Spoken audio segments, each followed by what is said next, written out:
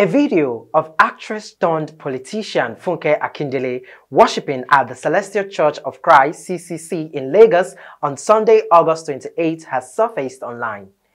The actress attended church services at the CCC SBJ Cathedral and CCC Wonderland Cathedral, both in Alimosho local government, for her 45th birthday Thanksgiving service.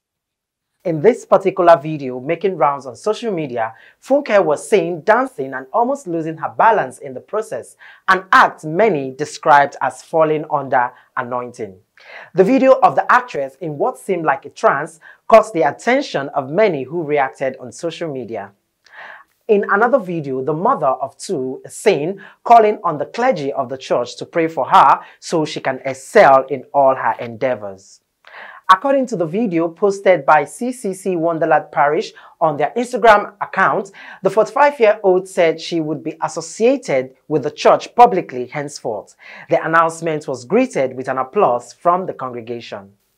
The Lagos State Deputy Governorship candidate of the People's Democratic Party (PDP) also disclosed that she was born and raised in CCC, adding that her case would be likened to a lost sheep who has returned home.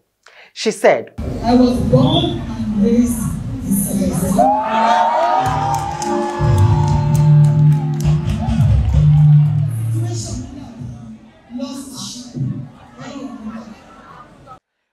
Funke, who spoke in English and Yoruba languages and was dressed in the church's white garment called sutana, said she had always come back for solutions to challenges in the church.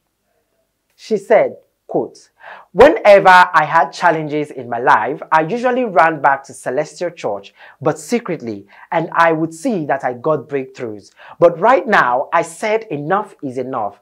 I have stopped hiding. I have to be identified with the church publicly. And I want to beg you, be praying for Funke Akindele.